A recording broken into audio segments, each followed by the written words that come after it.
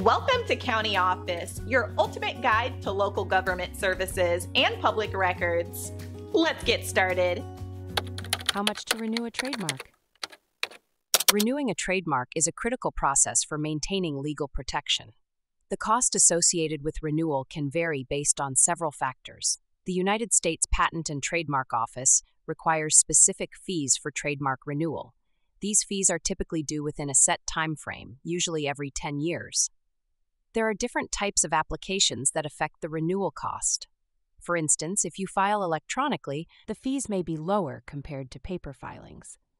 Additionally, the cost can be influenced by the number of classes of goods or services your trademark covers.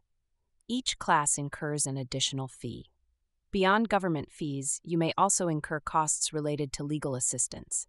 Hiring a trademark attorney can help navigate the renewal process effectively. It is important to note that failure to renew a trademark can result in loss of protection. This emphasizes the need to monitor renewal deadlines closely.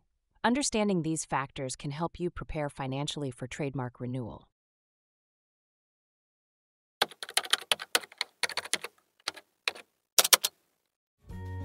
To learn more, check out these links, which you can click in the description below. And feel free to comment your questions. We're here to help.